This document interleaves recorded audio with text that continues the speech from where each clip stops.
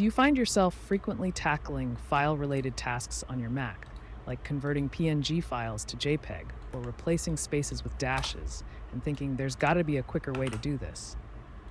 In this video, I'm going to walk you through how to add your own custom task to your Mac's context menu, aka the right-click menu. Once it's set up, you'll be able to select all your files and get the job done with just one click.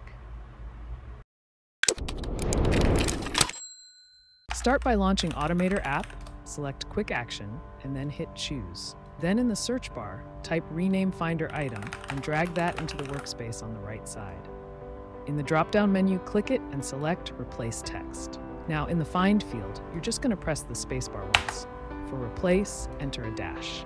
This is going to tell the action to replace all spaces in file names with dashes. Then head back to the top, click on File, and choose Save. Give this action a name, hit Save, and you're all set. Now let's test it out.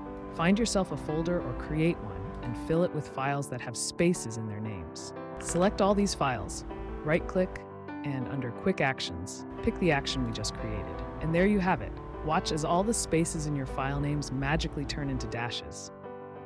If you changed your mind and don't want the quick action anymore, here's how to get rid of it. First, open up the Terminal app on your Mac.